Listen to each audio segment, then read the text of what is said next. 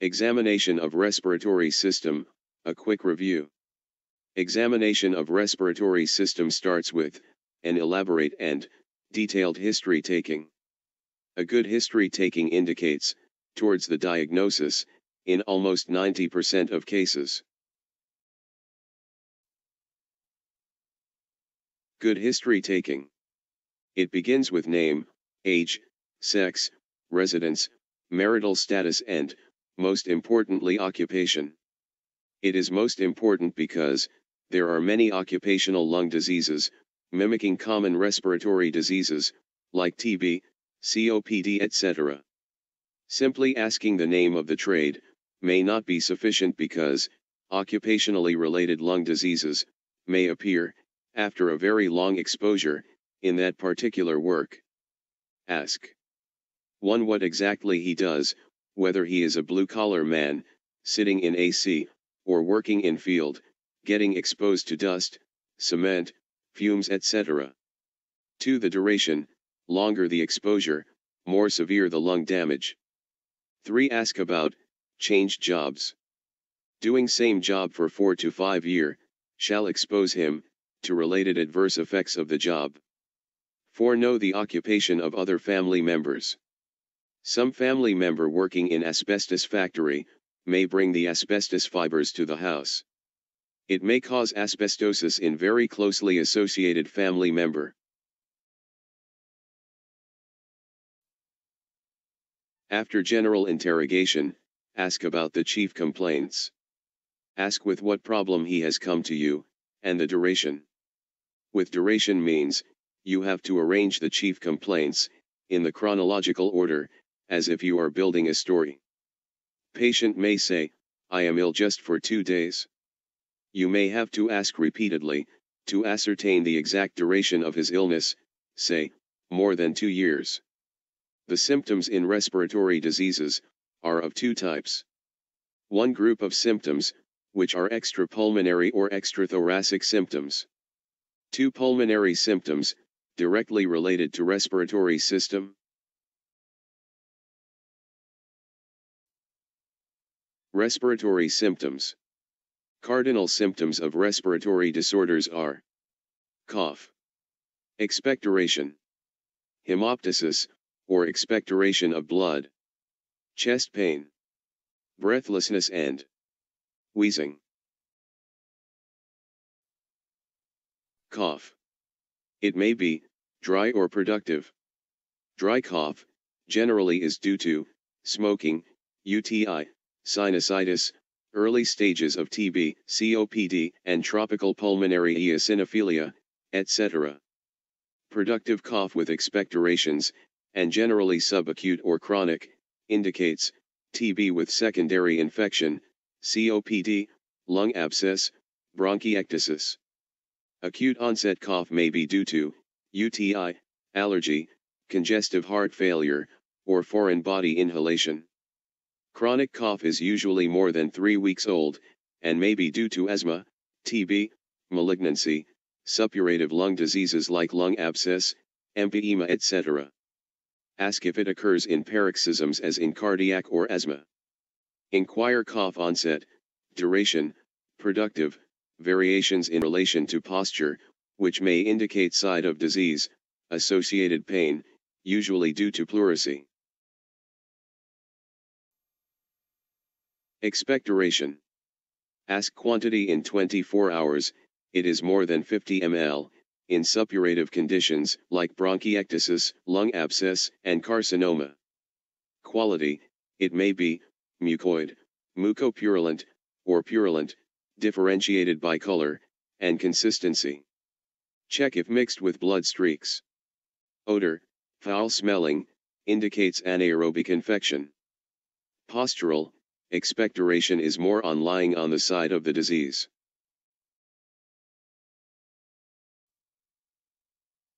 Hemoptysis, or expectoration of blood. Usually it is from a. Pulmonary. 1. Bronchial, bronchiectasis, tumors, foreign bodies. 2. Lung parenchyma, TB, abscess. 3. Pulmonary vascular diseases like pulmonary hypertension, SLE. B. Cardiac mitral stenosis, congestive failure. C. Bleeding disorders. Leukemia or purpura, use of anticoagulants. Hemoptysis should be differentiated from pseudohemoptysis, as in bleeding from gums, and hematemesis, or blood vomiting, where the blood is altered, and may be mixed with food particles, whereas blood in hemoptysis is, generally frank red because of air mixed. Ask for, onset, duration, quantity, quality like color or mixed with sputum, associated symptoms, or diseases, history of bleeding from elsewhere and any history of taking anticoagulants. Chest pain. Causes. Thoracic or chest wall pains are usually localized, continuous, often associated with local tenderness and are superficial or deep. They may originate from 1. Diseases of skin and subcutaneous tissues. 2. Muscles myalgia. 3. Affection of nerves, herpes zoster, neuralgias. 4. Diseases of bones and joints, costochondritis. B. Intrathoracic chest pain may be due to 1. Diseases of the heart, aorta. Cardiac chest pain is generally central or precordial, radiating, and related to exertion. 2. Diseases of the respiratory system, pleurisy, pneumothorax, acute pulmonary embolism, pneumonia, lung abscess, malignancies. 3. Mediastinal chest pain is central and dull aching, and due to growth, emphysema, gastroesophageal reflux. Respiratory chest pain is usually pleural, more on coughing, sneezing, laughing, etc. Infective lung diseases, malignancies may also cause chest pain on that side. C. Extrathoracic causes, like abdominal or spinal diseases. D. Psychogenic causes. When a patient complains of chest pain, the following information should be obtained about it. 1. Situation. 2. Severity. 3. Duration. 4. Whether constant or intermittent. 5. Nature and circumstances of onset, for example, whether sudden or gradual, whether accompanied by other respiratory symptoms such as cough or dyspnea, and 6. Whether related to breathing, coughing, sneezing, spinal movements or exertion. 7. Radiation.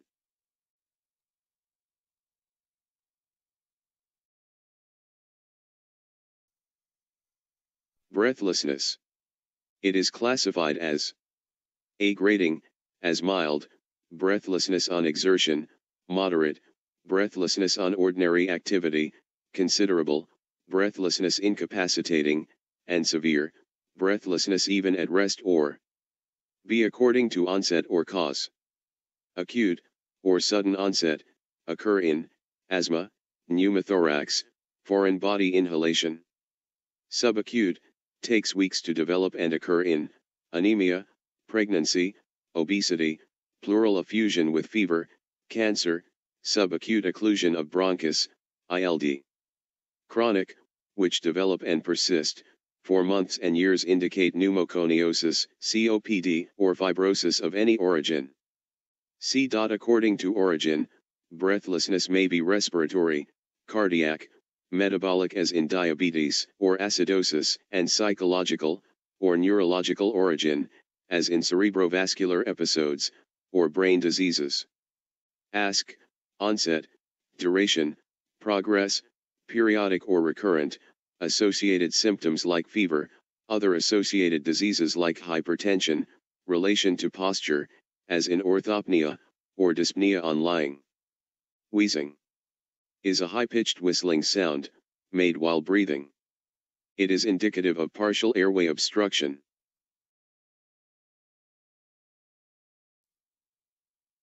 Extrathoracic symptoms. 1. General symptoms, like fever, loss of weight. 2. Second group of symptoms are in relation to right-sided heart failure, like swelling over face and feet. They may come with early symptoms in relation to corpulmonal. It is the right-sided heart failure secondary to lung diseases. It is usually associated with breathlessness.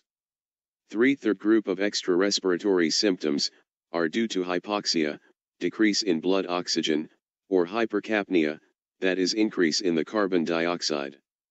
Here patient may have incoherence and confusion with changed personality. Patient may have increasing breathlessness and even may become semi-comatose. They may sometimes become aggressive. 4. Extrathoracic manifestation of lung cancer. Metastatic manifestation of lung cancer may occur into brain, liver, and bone. Patients may land up in orthopedic, neurology or gastroenterology OPDs. Non-metastatic manifestations of cancer or paraneoplastic syndrome may be due to various hormone-like chemicals secreted by cancer cells and manifest as various neuropathies, myopathies, various endocrinal disorders. 5. Clubbing swelling below the nail margin is an important extrathoracic symptom or sign. It is also known as hypertrophic pulmonary osteoarthropathy. Clubbing, usually associated with pain in lower end of bones, wrist and ankle joints. Periosteal new bone formation. History of present illness. Record in detail every symptom, concise and chronologically as they progressed, and in patient's word. Inquire the mode of onset, that is sudden or gradual, their duration, and how one symptom progressed into another. Find out whether there are any variations in relation to physical activities, diurnal or seasonal variations, and intermittent symptom-free periods. Ask for any aggravating or relieving factors. Note down important negative points also regarding presenting complaints. Past history. Ask the details of patient's past, starting just before the present history. What happened before present illness since birth? Ask for history of any disease or trauma, drowning, etc., which may be linked to present illness, like diabetes, hypertension, other chronic diseases. Whether he had any glandular disease, or rashes in childhood. Patients do not volunteer these information unlike in West. Know the treatments received in past. Ask chronic diseases, like similar illness in the past, and treatment received. Trauma, especially to chest. Aspirations history important, dental extractions, infective focus, tonsillectomy, drowning, alcohol, glandular TB, allergic history, especially eczema, rhinitis, asthma, to be inquired. Find out if he had any operations, or received blood transfusions. Inquire any exanthematous fevers, measles, chicken pox, whooping cough, etc. Whether he had lived in any endemic areas. History of treatment in the past. What treatment received, for which disease, and what was the response? Watch for any wrong diagnosis, improper treatment, non-compliance, associated problems, drug resistance, etc. Inquire about any adverse drug reactions earlier. Family history. It comprises of 1. Who all live together, related or unrelated like roommates, friends, etc. How many persons live with the patient, sharing some personal items, like clothes, so that some diseases might be due to direct spread. Ask about any diseases like tuberculosis, parasitic infestations, skin diseases suffered by the persons living with him. 2. Ask details of patient's blood relatives who may or may not be living with him, like parents, brothers and sister, uncles and aunts, so that any genetically predisposed diseases, if present, can be made out. Any history of consanguineous marriages is important. Include marital history with details of patient's spouse. Any miscarriages, birth anomalies in family may be recorded. Any diseases in family like asthma, malignancies, hypertension, diabetes, eczema must be noted. If possible, ascertain the causes of deaths of family members. Personal history includes patient's habits like smoking, alcohol, working pattern, family life, recreations, food habits, and addictions. Smoking is of importance in respiratory illnesses. Patient may be smoking cigarettes, cigars, bidis, hookah, etc. Ask 1. What do you smoke? 2. Duration, since how long he is smoking. Smoking index is noted as number of smoking bidis, or cigarettes per day, multiplied by number of smoking years. Or pack year, is calculated by smoking years, multiplied by number of packs, containing 20 sticks per day. 3. If patient denies smoking, ask specifically whether he was smoking in the past. Alcohol history should be elicited, because it can cause respiratory infections, pneumonias, reduces immunity. Generally, alcoholics are unreliable to give proper history and comply with treatment. They may have liver damaged or had exposure to HIV risk factors, STD, and drug abuses. Socioeconomic history, like the way of their living, or overcrowdings, along with nutritional history, should be taken. TB, asthma, and other chest infections are common in malnourished persons, and do not respond well to treatment also. Moreover, it gives the physician an insight regarding the patient's ability to afford the treatment. Menstrual history should be recorded in females, along with any important gynecological or obstetrics history.